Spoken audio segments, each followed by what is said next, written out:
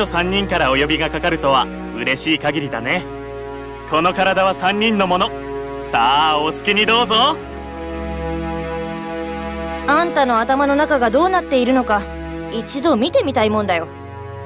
どうせろくなもんじゃないんだろうけど。よく考えてみたら私たちトーマさんのことをよく知りませんでした。それでいろいろ聞いてみようってことになったってわけ。おちゃらけはなしだ。あんたの本当の気持ちを知りたいんだ。いいな。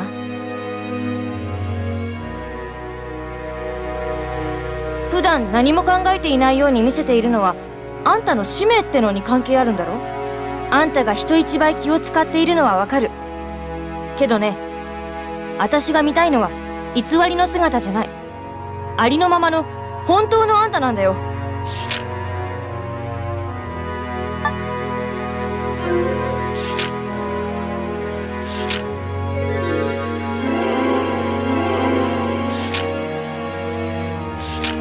なんであんたはそうなんだ。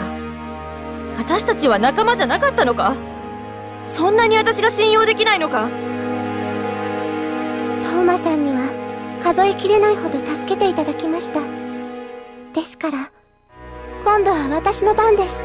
私では頼りないかもしれませんけど少しだけでもいいんです。トーマさんの苦しみを分けていただけませんか。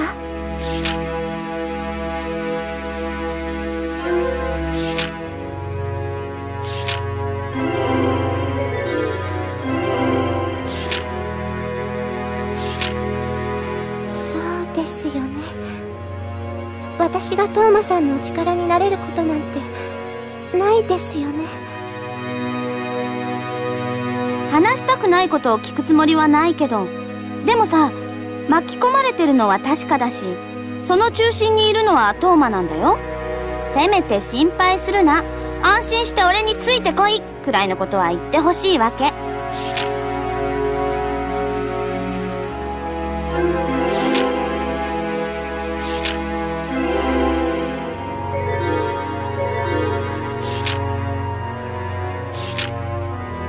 あのさ、ここまで来てそれはなしでしょ。みんなあんたのことを信じてるのに、その気持ちを裏切るつもり？肩が凝るだけだしやめようか、こんな話。あんたさ、その使命ってのが片付いたらまた他の世界に行くのか。そうだな、ここは寒いしな。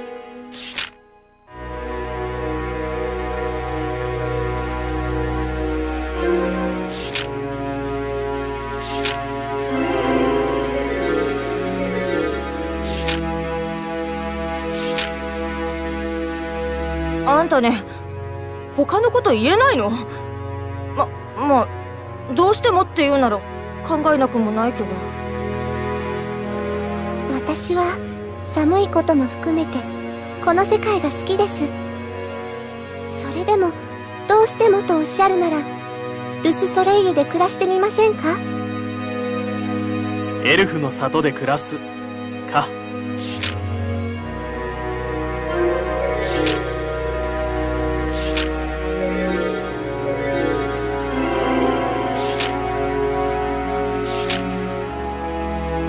恵まれた環境は時に人を怠惰にさせ無感動にします。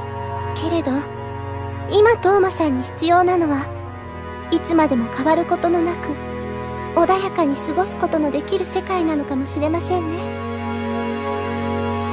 人生は冒険と同じ。楽しんだもん勝ちってね。だったら楽しまなきゃ損でしょ。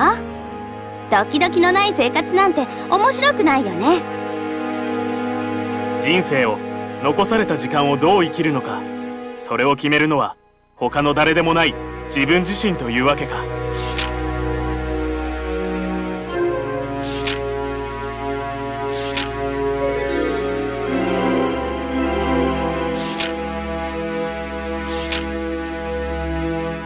トーマの言う冒険ってうちの言ってる冒険とは違う意味合いのような気がするんだけど。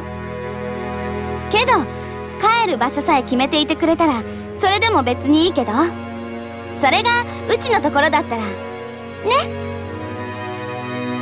あのさ、変なこと聞くけど、あんたって本当はどんなタイプの女が好きなんだ？タイプって言われるとな。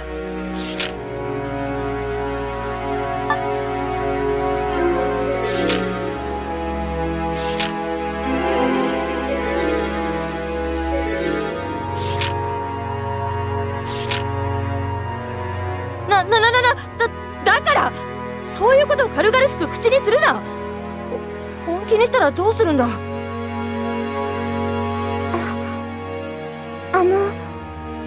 病気がちなのに食欲があって、それでいて頼りない女性は嫌いですか？そこまで言わなくてもいいと思うけどさ。けどそうだな。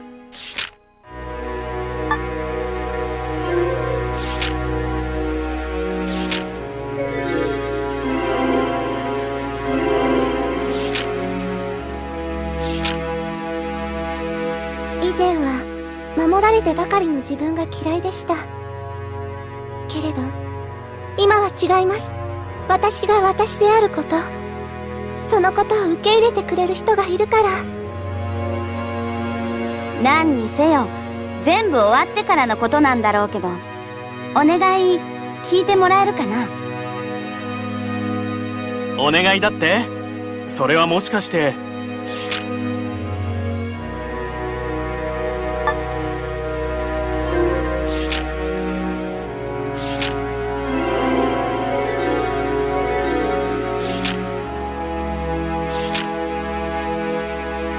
そういうことじゃないんだけどさ、うちには付き合えないか。まあそうだよね。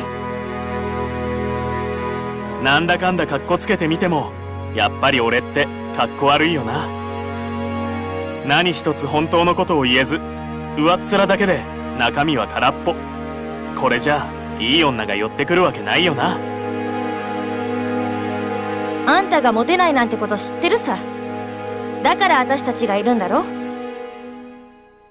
せめて私たちといる時だけでもトーマさんがトーマさんでいられるように。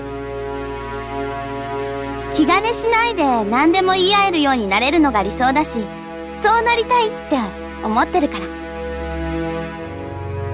それじゃお言葉に甘えさせてもらうとするか。全て終わったその時には本当の俺を見てくれ。